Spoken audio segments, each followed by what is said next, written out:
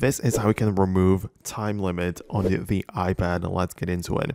So if you open up the settings and on the left panel scroll down to find the screen time section, you can find the app limits, which is marked by an orange icon with a hourglass on the top of that. So get inside in here and you might notice that there are some specific apps listed in here with the time that they are allowed to be used per day. So as you're in here, you have a few options. Of course, you can turn off the app limits altogether with the toggle at the top right there, right? So that's possible.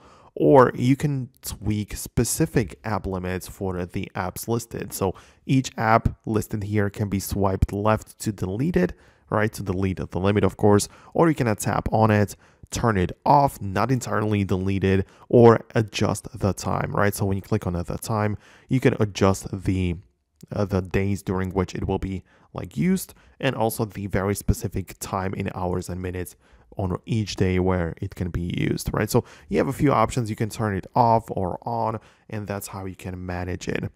Just keep in mind that this can only be performed if the screen time section or settings are not locked or passcode protected. So if that's the case, you can do that, right? If there is no passcode being required or anything, you can go ahead and get there easily. Or if you are asked for a passcode, you need to type that in. So you need to know it, right? Otherwise, you will not be able to perform any changes in here, right? So that's kind of a thing, it's apparent that you will need to use a passcode if it asks you for one, but it's just not the one you use to unlock your iPad. It's most likely a different one set for screen time specifically.